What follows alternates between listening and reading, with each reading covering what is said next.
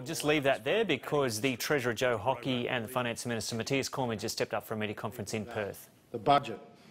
And the fact is that the Australian people know that if we do not take strong and decisive action to fix the problems that we inherited in the budget, then the costs associated with the repair job in the future will be far greater. Clearly, in dialogue that I had yesterday and this morning on morning radio as well with people, it is clear people understand that something needs to be done. The only people that think the status quo will fix the budget are the Australian Labor Party, and they are still deluding themselves to believe that if nothing is done, the budget will repair. Well, as Dr Parkinson said in April, you would need to have 5.25% real growth each year to bring the budget back to surplus if nothing is done. Now, that is patently a quite unbelievable number, given that we are currently at below trend of around 3 to 3.25%. 5.25% is completely unreasonable, which effectively proves that the Labor option of do nothing is not an option. So I now call on Mr Shorten in the upcoming 2 weeks of Parliament to take a more mature approach to the budget mess that he created, that the Labor Party created, but this generation of members of Parliament need to fix. I am calling on Mr Shorten and the Greens and the Independents to recognise that the budget must be fixed, and if they have better ideas, they can put them on the table. So far, we've heard a whole lot of guff from the Labor Party. They said they wouldn't be giving $8.8 billion to the Reserve Bank. Well, the money's gone. The Reserve Bank is now paying dividends back to the government. If they say they're going to strip $8.8 billion in the future out of the Reserve Bank, that is a very, very significant announcement. If the Labor Party think that reversing our commitment to the paid parental leave scheme will save them money, they are wrong, because the paid parental leave scheme is a fully funded scheme, standalone scheme. So the Labor Party now is opposing nearly $40 billion of savings over the next 4 years.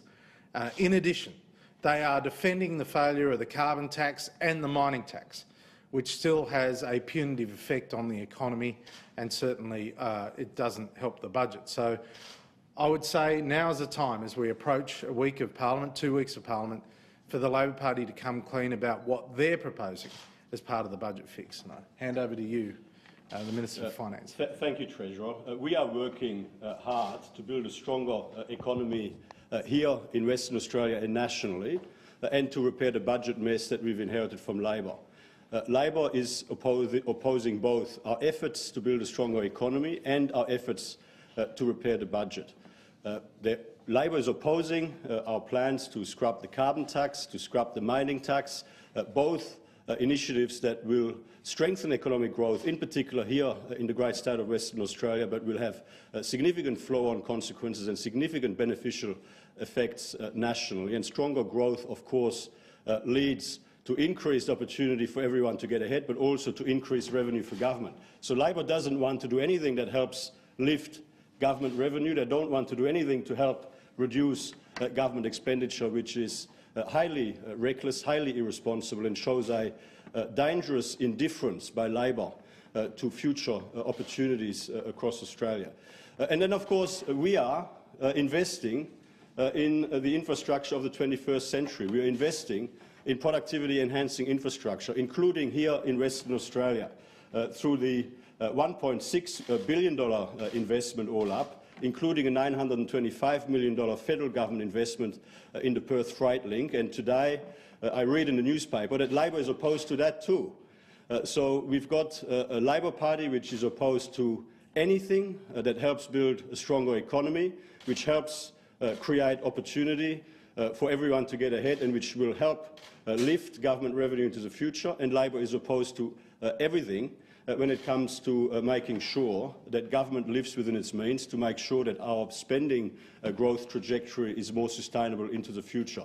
The $40 billion in savings that Labor is now opposing, or saying that they will oppose, includes $5 billion of savings that Labor themselves initiated, that Labor themselves banked in their last budget, that Labor was too lazy to legislate in the Parliament. They just banked the money in the budget, but never actually did the hard yards to legislate those savings. And now that we are doing the hard yards, making sure that the budget is repaired over time, Labor is standing in our way, and we are here today calling on Labor to get out of the way, to support the important efforts to build a stronger economy where everyone can get ahead, and to support the efforts to ensure that government spending is more sustainable into the future. Which key aspects of your budget do you realistically think that you would be able to get through before the changeover? Well, look, I'm not going to start passing comment on the passage of legislation. I'd just say that it is now time for Bill Shorten to become a responsible leader of the opposition and start showing some restraint instead of being all complaint.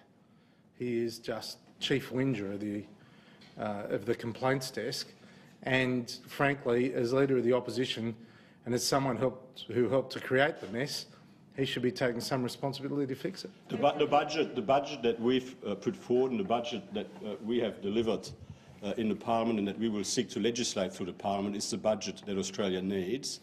And as the Treasurer has said, Bill Shorten needs to start taking responsibility for the mess that he and his team have created in government, and he has to start facing up to the solutions that are required. And if he doesn't like our solution, he should start telling the Australian people how he proposes to fix the mess that Labor left behind. But how is his strategy any different to the strategy that you adopted when you were in opposition?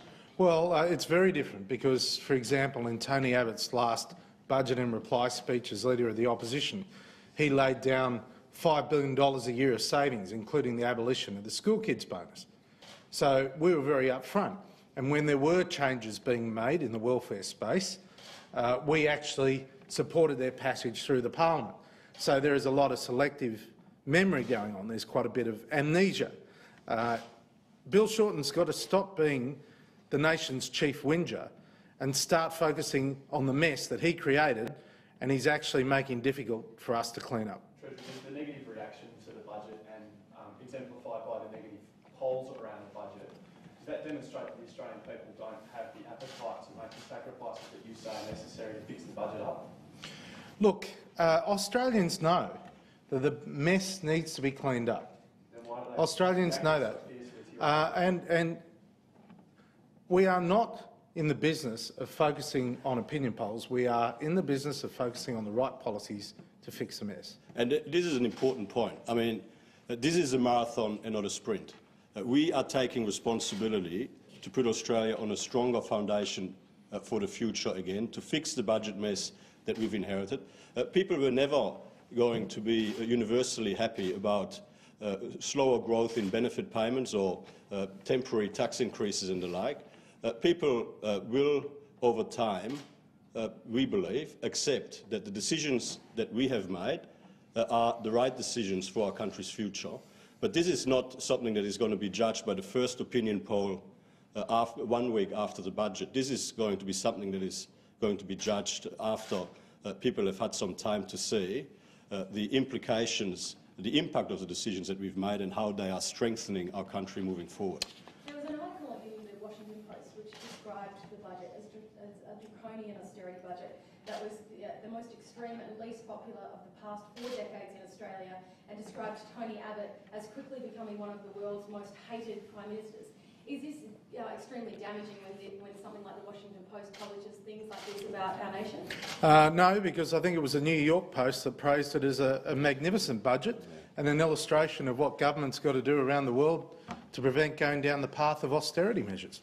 So you have one editorial from one newspaper, I'll have another editorial from another newspaper. What matters is the policy. The Federation White Paper, what realistic chance do you think that there is that Western Australia can get a better deal on the GST, and particularly its distribution coming out of that process? Yeah, look, we will see as we go down that path, but we recognise that Western Australia does have a legitimate concern about falling proportion of GST coming to this state. Okay? But Sorry. Oh, yes, ma'am. Well, let's see how the white paper goes. You're asking me to comment on something that hasn't been drafted. Yes. Thank you. With regards to speculation that there may be consideration within the coalition for a mining tax, is there any No. We are the party that is absolutely and totally committed to scrapping the mining tax, which is good for Western Australia, which is good for the economy and for jobs in Western Australia. The Labor Party is the party that has come up with a tax which hit a very important industry for Western Australia very hard, which created uncertainty, which has cost jobs, which has lessened the level of investment into an important industry, which hasn't raised any meaningful revenue. And the little in revenue that it has raised, we have started to refund, because on reflection it turns out that the mining companies that paid initially didn't actually have to pay what they thought they had to pay. So we've got a tax here which was bad for the economy, bad for jobs, bad for investment, bad for Western Australia, which doesn't raise any meaningful revenue, when the Labor Party in government had already spent all of the money they thought it would raise and more into the future. No wonder that we've inherited such a mess. I mean, that was one of the real Wayne Swan incompetence specials, the mining tax. I mean, who can come up with a tax that leaves the budget worse off as well as leaving the economy worse off? I mean, only Labor can be so stupid to come up with a tax that is so bad and then stand in our way as we try to get rid of it. I mean, it is unbelievable. And I agree.